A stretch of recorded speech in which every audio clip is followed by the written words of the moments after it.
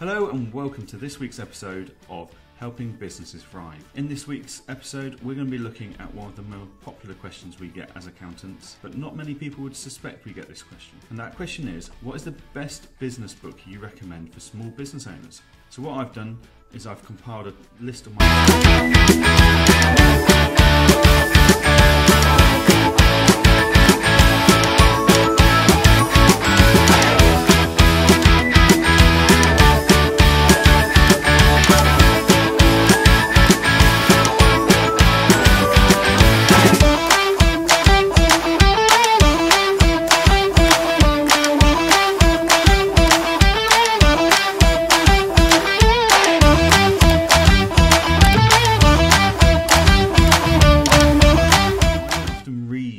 I'm not a big reader, never have been ever since school.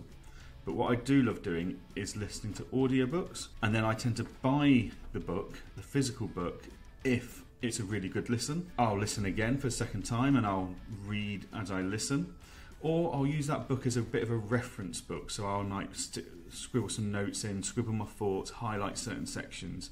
So it's more like a textbook than it is a book. So over the last 4 or 5 years, I've read and listened to a lot of business books. Some have been absolutely awful. Some tell you they're going to answer this big question and they never do. And others have been absolutely fantastic. Some really core thoughts come from them and some really key decisions I've made in my business career due to reading and listening to these books. So I'm going to take you through today my top 5 business books for small business owners. These books are ideal if you're starting out or if you're looking for a bit of inspiration just to get you kick-started and really motivate you into 2022. So let's start with number 5, like all good countdowns do. At number 5, one of my favourite books is They Ask, You Answer. This book was written by Marcus Sheridan. Basically, it talks about how he discovered the ethos of They Ask, You Answer. And it's all about marketing and growing your client base and outcompeting your competitors because you have the confidence to give the answers to your customers that they're looking for. How many times have you looked to buy something and you've tried to Google a question about a product that you're looking to buy to see if it can do something, etc., which product's the right product for you? Now, there's a lot of this on YouTube now, whereas 10 years ago, there was nothing of this. So this book really got me thinking about how we write our blogs. How do we talk to our customers? How do we answer their questions? Are we like traditional accountants who treat accounting and bookkeeping like black magic? Do we kind of go, we'll give you a roundabout answer, but we won't actually tell you how we do this because we're worried that you might try and do it yourself. So it basically gave us the ability to have the confidence to generate good, open, honest content that answered the customer's questions, and in turn it generated a lot of input for us for our website, our blogs, our YouTube videos like this. Even this YouTube video has been inspired by They Ask, You Answer. A customer asked us what our recommendation is for the top business book they should read as they start their business. We thought about it and we're now producing this content so that other customers can see this content. People that know, even our customers will see this content and they'll be able to go out, buy these books and get the insight they're looking for. So that's number 5, They Ask, You Answer by Marcus Sheridan. I'm going to link all these books up into the description for you so you can get them via Amazon. The bonus of doing it on Amazon is you get your Kindle version, your audiobook and your physical cover. If you want to support a local bookstore and go pick up the books from there, fantastic. I normally get my audiobooks from Amazon and then I pop down to the local Portobello bookstore, which is where I live in Edinburgh. Small, independent, lovely, award-winning bookstore. I pop down there and I get my books physically from there. If they've not got them in stock, I ask them to order them in and they're normally there in a couple of days. So I'll get all the links linked up down below for you to be able to make your purchases, or at least have a look at what I'm talking about. Book number 4. Book number 4 is becoming a legend in its own right. It's called The Emyth. It's written by Michael Gerber, and it's all about modernizing your approach to business. If you have a read of this before or listen to this before you start your business, it will help you start your business on the right track. The book is all about getting rid of the myths and the theories and the scare tactics around starting your own business. It tells you why most businesses won't work, why most businesses don't work, and how you can overcome that so your business will work. Again, this book, the audio is actually done by Michael Gerber, as it was in all my books I recommend. The audio versions are narrated by the author. There's a couple of reasons I like that. One, I feel like I'm listening to the author and the author's talking to me directly. You don't always get that by reading a book. The second reason I love an audiobook narrated by the author of the book, it means I can actually get some extra content. Because when the author's reading the book to you, they tend to go on little tangents and give you extra content. Like they give you, oh, this is where this story came from. And you just get insights to the book you won't get from them paying some random person to narrate their audiobook. So if you're looking at business books and the narrator is the author themselves, you can guarantee you're going to get better value for money out of the audio version than you would if the narrator was just some random person they've paid to narrate it. So definitely a top tip there for you. So book number 3. Book number 3 and book number 2 are written by Mike Michalowicz. And Mike Michalowicz is an American author. He was a business owner. He's had his ups and his downs, but he's very good at giving us an image that we can all relate to, and it explains a theory. So the first book is called The Pumpkin Plan. Now the Pumpkin Plan is a fantastic book. It's all about weeding out all the bits of all the services and stuff you're delivering for your business, all the products you're selling that are distracting from the main profit-making business model. The Pumpkin Plan is all about how the analogy of how pumpkin farmers who are farming and competing to grow the biggest pumpkin weed out all the small, all the sickly pumpkins in the field and divert all the resources to this one pumpkin.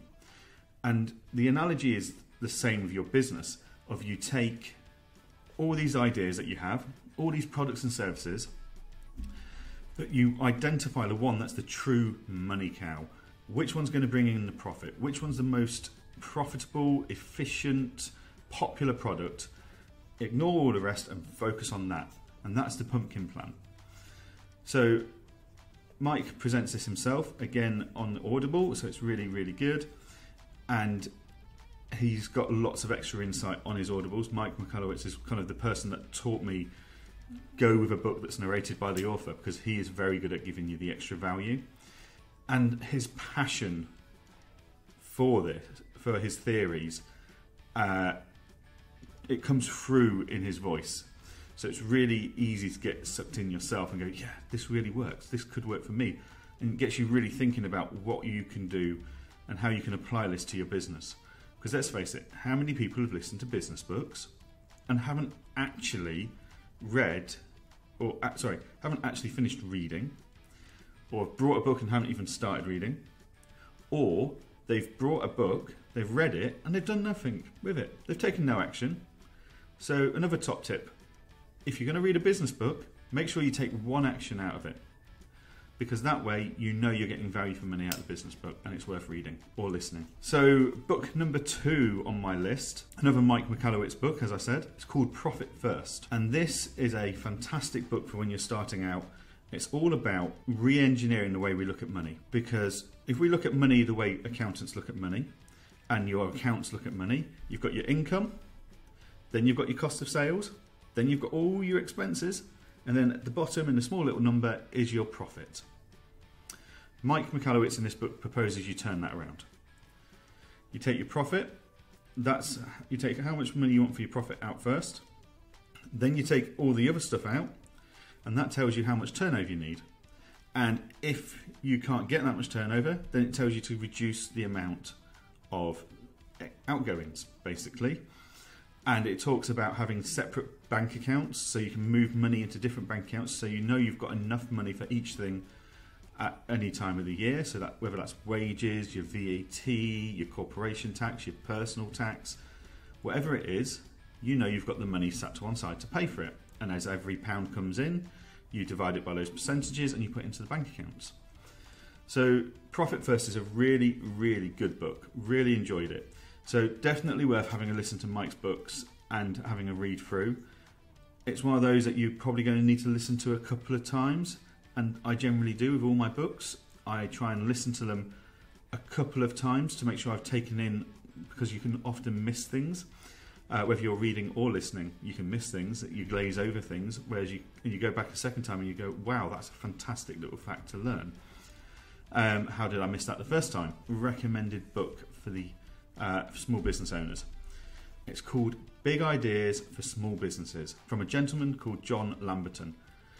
This John is a British author, British business owner, British business coach, and this book had got to have had one of the most profound impacts on me as a business owner.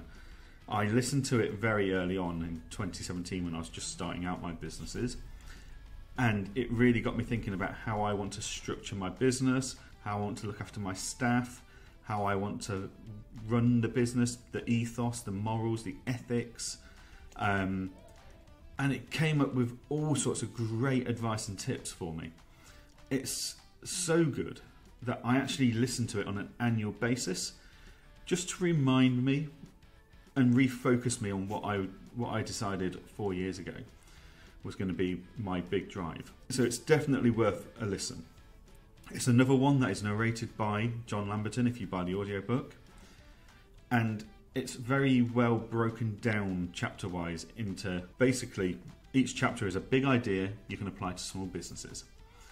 And it explains where he's got the idea from. Normally it's from bigger companies that they've boiled it down and made it simpler for small businesses. So it's definitely worth a read or a listen. I will be listening to it again shortly, as it's coming up to a year since I last listened to it. I'll listen to it again and I'll probably come away with something new, or I'll look at an idea with a different aspect, a different angle, with different experience, and I'll apply it slightly differently going forwards. So it's a really good annual listen for me. I definitely recommend it as my top business book for small business owners that are starting out, or in the first few years, or they're at that point where they just need a bit of motivation. They need to rethink how they're doing things. They're looking for something to inspire them. Big Ideas for Small Businesses from John Lamberton, definitely the top book for you. So that's it, my top 5 books. We started off at number 5 with They Ask You Answer. Number 4, The emyth. Number 3, The Pumpkin Plan. Number 2 is Profit First. Number 1, Big Ideas for Small Businesses. As I say, they're all linked in below in the descriptions. Have a quick look through. Get the audiobooks because they're all written by and narrated by their authors, so you know you're going to get that bonus content in there. Let me know how you get on with them. Let me know if you've got any thoughts. Have you already listened or read them? If so, drop in the comments what you thought of those books. That'd be great. And I look forward to seeing you all next week on the next episode.